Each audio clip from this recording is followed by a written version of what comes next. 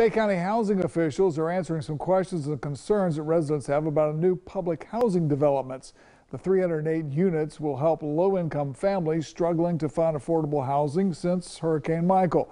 As News 13's Jake Holter tells us, county officials say they'll need to fill a need for the community that housing and rents have just gone sky high. Hurricane Michael destroyed most of Bay County's affordable housing, leaving many living in substandard conditions.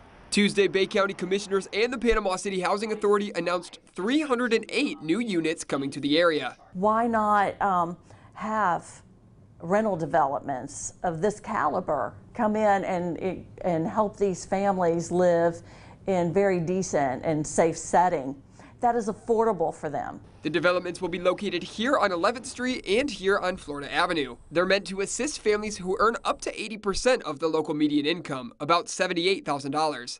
A family of 5 earning less than $65,000 would qualify. The goal with HUD and then locally with Florida Housing Finance and then with local government is that low-income families and under do not pay more than 30% of their annual income on rent. A 3-bedroom apartment would not cost more than $1,563 a month, or 1/3 of the family's monthly income. The 2- and 3-bedroom units will be family-friendly, including self-sufficiency programs like job training and after-school care. We're getting families leased in here that they can, when it's all said and done, still have enough income at the end of the month to make a car payment, put food on the table, gas in the car. On-site case managers will determine eligibility through financial documentation. In Bay County, Jake Holter, News 13, Panhandle Strong.